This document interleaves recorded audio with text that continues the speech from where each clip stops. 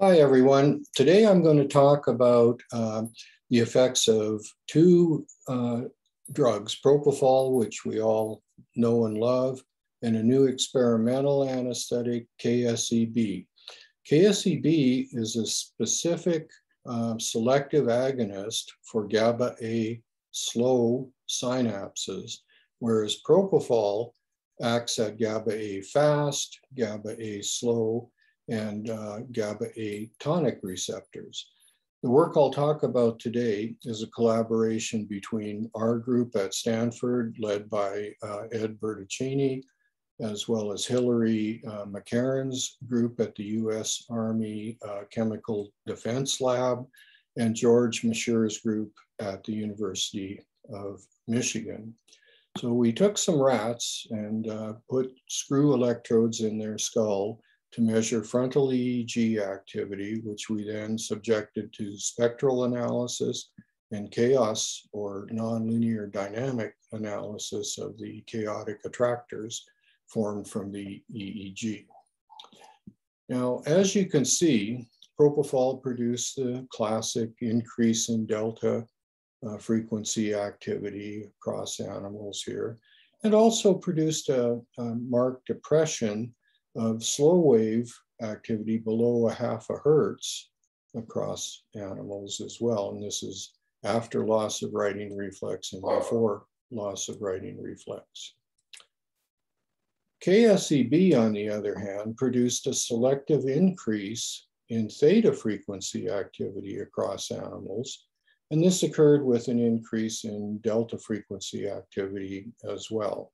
You can see with the purple arrows here. Now, quantitatively, it turns out that propofol didn't produce any significant changes across loss of writing reflex. And this is consistent with earlier work from George's lab in both people and rats, and work in our lab in people. However, KSEB produced a marked increase in theta activity and a depression in gamma frequency activity.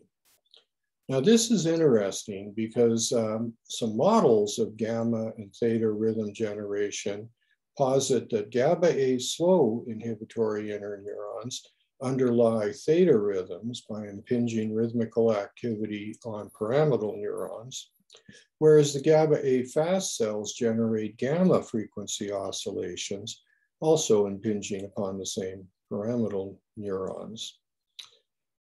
So that's exactly what we saw, an increase in theta activity and a decrease in gamma activity that's consistent with this model, because the GABAA-Slow inhibitory interneurons inhibit the GABAA-Fast cells. So you would expect as theta goes up, gamma should go down. And again, that's precisely what we saw.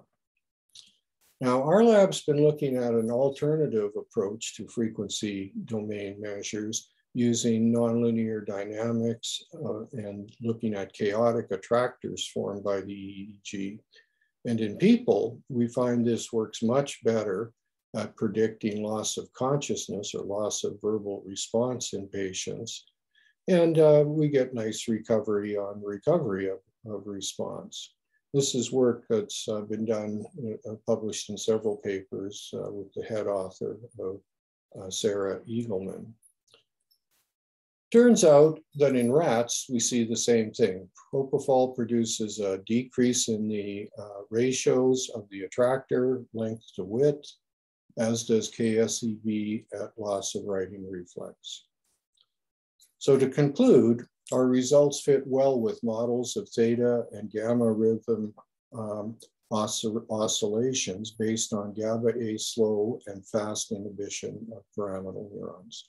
Be happy to answer any questions and look forward to chatting about this.